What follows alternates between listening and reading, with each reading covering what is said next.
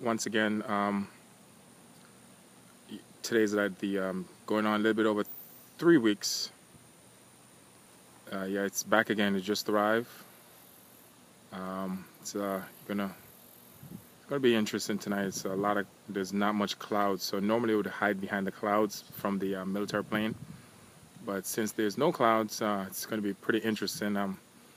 It landed once in those woods over there, those two big trees there. It landed behind those two trees.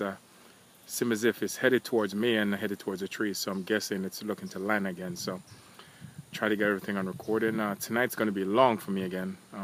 Interesting as usual. There it is, right over the trees. The half moon is way up at the top, and look carefully. There's that light blinking. Man, I got a lot of data. So all you guys on YouTube, enjoy it as much as you can.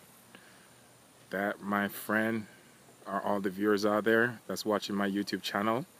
That's what you call a UFO, or aliens, or whatever you want to call it. Unidentified flying object, you name it. There it is.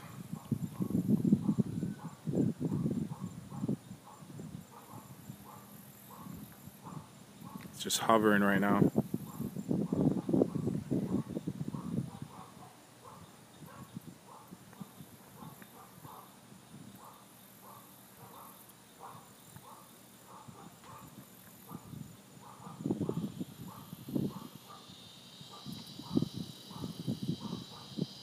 Yep, here comes the military. I can hear them.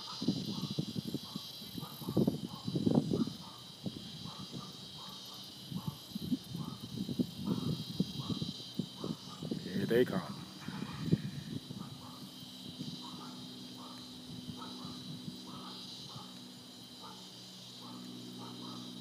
Now I'm gonna give you a little glimpse of what I normally deal with in the back of my house.